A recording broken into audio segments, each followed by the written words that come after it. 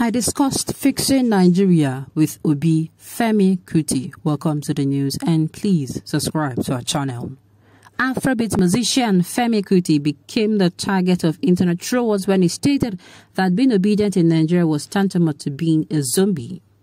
Many supporters of P2B, the presidential candidate of the Labour Party, who were called obedient, took his statement as an attack against them. However, Obi later cautioned his followers and supporters to stop heckling and harassing Kuti. He later visited Kuti during the week. In an interview with Saturday Beats, Kuti stated that though he would not like to discuss the details of his meeting with Obi because it was a private one, he admitted that they discussed politics and the state of the nation.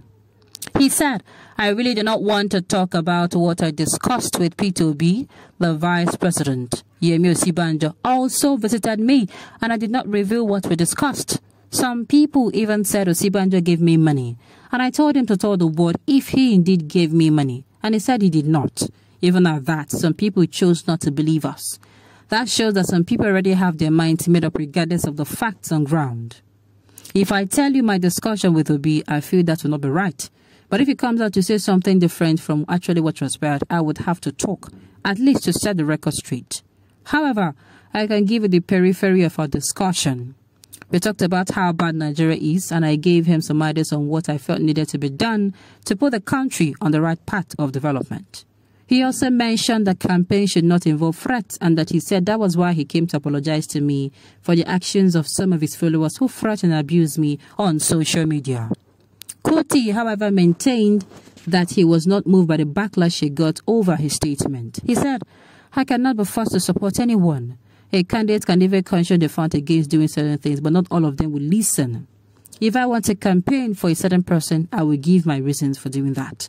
I have spoken against many politicians in the past, including Bola Tinubu, the presidential candidate of the All Progressives Congress, APC, and Atiku Abubakar, the presidential candidate of the People Democratic Party, PDP.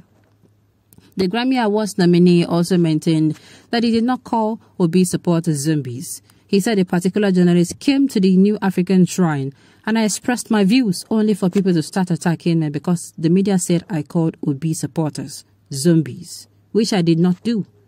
When I got home, I saw the post and I quickly corrected it and I did not call them zombies, but they kept on attacking me. Some people even threatened to burn down the shrine. I had to do a video explaining clear what I meant."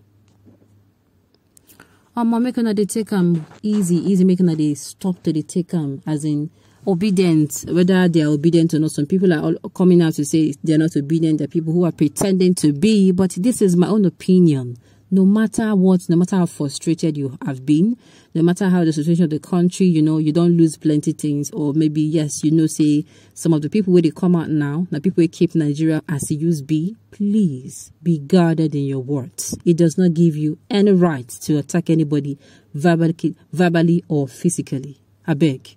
Last, now a better country now all of us want, and a better country now make we continue to and work towards, not towards attacking one another, because at the end of the day, I keep saying it, we are all victims in this, whether you like it or not. God bless you. You're a true son of your father. If your father told the truth as it was, he didn't care who you are. May his gentle soul rest in peace. Okay.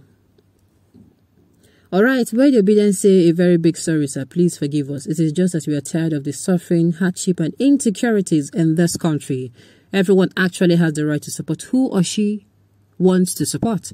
But being said, if you're not supporting the obedient movement, oh my goodness, no, I can't even say that. Okay, I've said it before, you can air your opinion without without using offensive remarks or without using derogatory words. Okay, on this note, you have come to the end of the news. We say thank you for tuning in to listen. Until I come your way next time, enjoy the rest of your day.